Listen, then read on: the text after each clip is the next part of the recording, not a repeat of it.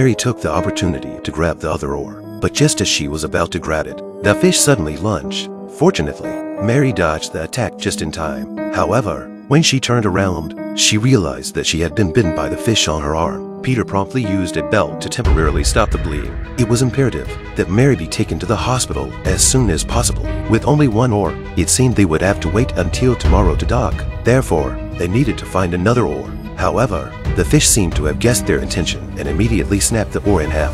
Just then, Bob realized that Mary had lost consciousness. Everyone was sad for a while, but after a few seconds, they decided to throw Mary into the water to attract the fish's attention. Only then would they have a chance to escape back to shore. They prayed as they gently lowered Mary into the water. It didn't take long for the fish to drag her under. Mary was dead, but their friends seemed to see a ray of hope and began to swim desperately. However, after only 2 minutes, the hungry fish once again caught up with them.